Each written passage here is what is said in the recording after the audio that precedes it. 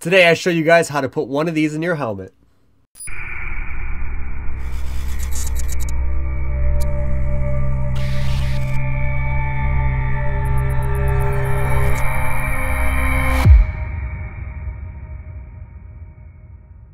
What's going on, Throne Army? You guys saw my new crown from last week's video. If you guys haven't seen it yet, I'll put a link in the description. But here is my brand new matte black cpx-r with a gold titanium cage and a gold visor. Besides knowing a lot about the helmet, you guys have heard there's been so much about this, and also the gold titanium, which I showed you guys in the video, and you guys have seen in a few photos. The biggest thing you guys wanted to know about is the gold visor. I've actually done a little video on this earlier, but it actually got out to the company that makes this that I was wearing one, and they were interested in doing a partnership together. So I wanted to, I don't know, talk to you guys about it, and also share the discount you guys are going to get through Throne, which I think is really cool. And finally, I'm going to show you guys actually how to install it on your helmet. So first up, I'm going to walk you guys through the installation. Beep, beep, beep, beep, beep, dee, dee, dee, dee. I'm taking part my visor out of my helmet. So here's my visor. I like to use the Oakley football visors. I've used them for other sports, and I find them to have the least amount of distortion while wearing them. So that's what I went with. I also like the look of them. And as you can see, this is just a clear visor that has the SHOC insert in behind it. There you go. It's clear. And then there's the gold. That's what's really cool about these SHOC visors. And SHOC actually stands for Sports Helmet Optical Conversions, and they are offered in a bunch of colorways. And this one's cut for the Oakley one. They offer ones for the Nike, the Under Armour, and other types of visors. But I like the Oakley. I would try and stick with the Oakley. And this real installation could be adapted to the other brands, but it's mostly focused on the Oakley one. So what you're first going to do is there's these little rubber kind of tabs that go into the visor, and then on the back is actually what is threaded for the screw to go into. And I popped that out with a pair of needle nose pliers. I put the visor insert onto it, and then I slid those metal tabs back in, and that just makes it a little bit more rugged. It keeps it in place when you go to screw it down.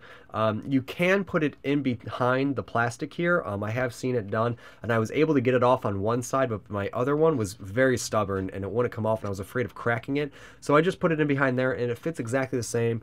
There's no real distortion to it, so if you can't get the little rubber or plastic gusset that holds the actual threaded back part, you can just do that. If you can't, it's fine. It will totally work. The other thing I did is I actually chopped off the top tab here. You do not need to do this for the cpx-r, but you do have to do it for the Pro 7.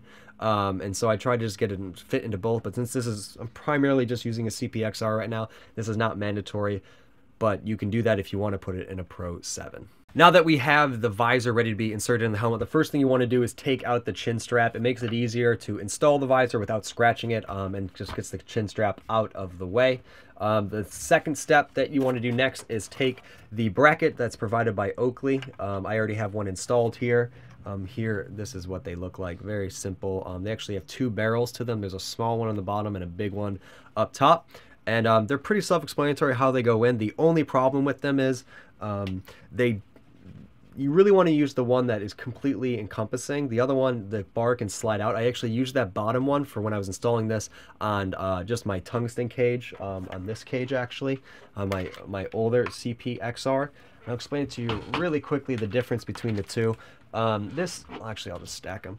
The Pro 7, or not the Pro 7, the titanium cage has that extra bar in it, unlike the tungsten cage, and it really nestles that clamp in there very easily. So if you have a titanium cage, this system will work perfectly. If you have just the regular cage, it's going to take a little bit of modding to make it work. But so what I did is use the smaller barrel one and attached it vertically on this one, something like that to mount it to, but it's very fragile, and if you get hit really hard, it will pop off. There's a few ways around it. You can always build this up with tape or some type of pipe wrap to make it go to the larger dimension, and it will make it just more rugged, and it's very simple, pretty easy. That's what I would recommend to do, but I actually found a way to make it work perfectly on the new helmet, so I do not need to do that. So getting back to the new helmet with the titanium cage, you can use the bigger barrel one. As you can see, the screw's on the bottom now, and it has this little tab, and that just goes right behind the extra bar, and it makes it very, very secure. All you do is just slide it over the bar, and it snaps in nice and easy, and then both of your clips are installed. This next part is going to be very hard to show on the camera because I can't hold the helmet up, but pretty much all you're going to do is insert the visor. I like to put the helmet on my lap like this and then insert the visor down through it.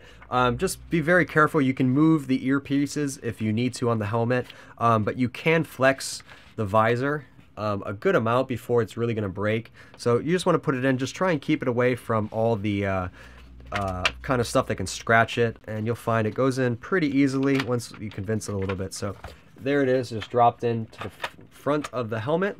And now really all you're going to do is line it up. So with the again with the titanium cage, just make sure that tab is behind that extra bar, and then you're going to push the visor forward into place and push it up into the helmet. And see, without even having screws in it, it locks right into place and it tucks into the top of the visor right here. You just want to push it up as high as you can get it. And as you can see, the alignment's really nice. It really goes along that one bar, giving a nice look, and it makes your mouth exposed, which is a big thing to try and figure out for the placement, because if you cover your mouth, you'll fog up the visor, and it's also a little bit harder to breathe because your breath is coming back at you. So that's what you want to do, and then all you're going to do is put the screws in, and it's installed. So I'm going to do that quick, and I'll show you guys the final product. So there we go. It's all installed. Chin straps back in, and you're good to go. Very simple. Probably takes you all of 2 minutes to install it. And the hardest part is getting the little grommets off to insert the visor behind the shield. But once you do it, you're good to go. And the other cool thing is you can take it out and change it into other colors. So SHOC offers a bunch of colors, and I have a few of them to share with you. These are all for Oakley visors. They're really cool how they're interchangeable. This is silver. Really, really cool look to it. I really like the colored ones too. We have green, purple, and then here's a gray if you just want to give a smoked look. It still has a little bit of a mirror, but it's definitely easier to see through than some of the other ones.